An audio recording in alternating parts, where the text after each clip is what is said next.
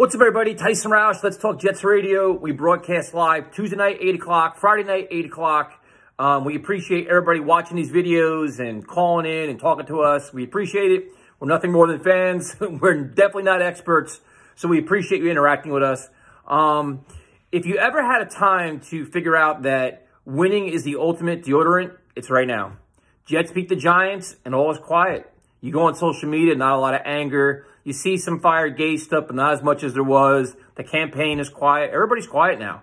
And that's if you're looking for change for next year. If you want Adam Gase fired as soon as possible, this winning is going to be your biggest problem. And then the Jets' schedule, which is 28th in terms of strength of schedule, is a big problem. Because they have games coming up they should win, in theory. Redskins, rookie quarterback. Bengals, rookie quarterback. Dolphins, Dolphins aren't that good of a team. You have games that are very winnable. And then you're looking at a season where you end 5-11, 6-10. If you win 3 or 4 of your last 7, the case for Adam Gase to come back is going to be built, especially when you have all these injuries. You know, week by week, they lost 2 more players, Brian Winters, Chris Herndon. He's going to build a case that, hey, look at all these injuries, but I still found ways to win as the season progressed. I still found ways to win with my quarterback, Sam Darnold, and all these roster deficiencies. So it's almost like right now the Jets winning is actually losing if you want Gase out. And me personally, I do. Because if you look at all the red flags that are out there from game management, time management, his friggin' coordinator holds his red flag, his challenge flag.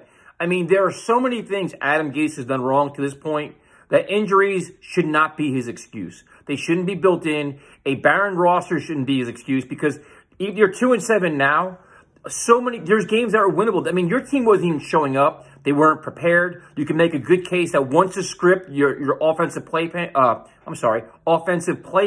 game plan runs out, your first script, you don't know what you're doing. Jets Giants, first quarter looked efficient. The script was done. For 2 quarters, they looked lost on offense.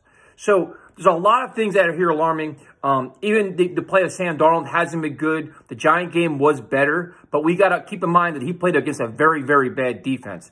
I want to see how Sam Darnold plays against the Raiders, the Steelers, the Ravens, the Bills. Let's see what he does there. I mean, beating the Redskins this Sunday and playing well is not really all that impressive.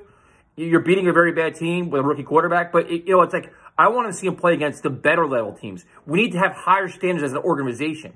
But like I said, your biggest problem now as a Jet fan is that they keep winning these games. They beat the Redskins. You win 2 in a row. Any fan can't say, hey, you got to fire Adam Gase. I mean, that's just where we're at now. Look at the campaign, the whole flying a plane nonsense. Those guys are quiet. I mean, Jay's quiet. I mean, it's just what it is because you look like an idiot. They won a game. Got to fire him. Nope. Because the organization, you just look foolish.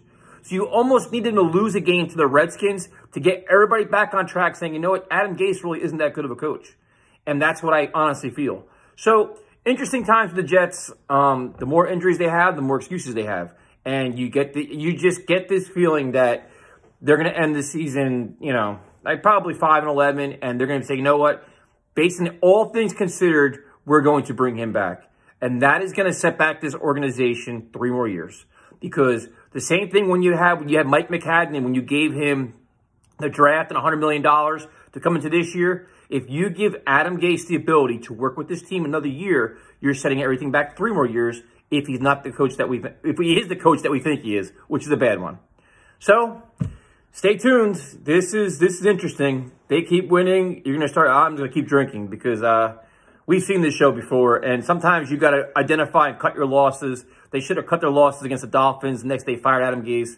Now he's going to find a way to keep his job, and that's typical Jets. That is typical Jets. That's the biggest nightmare if you're a fan, and that's it. So hopefully hopefully we see something, and at least Sam Darnold gets out of this season healthy and does something. But it's not positive. So talk to you guys later.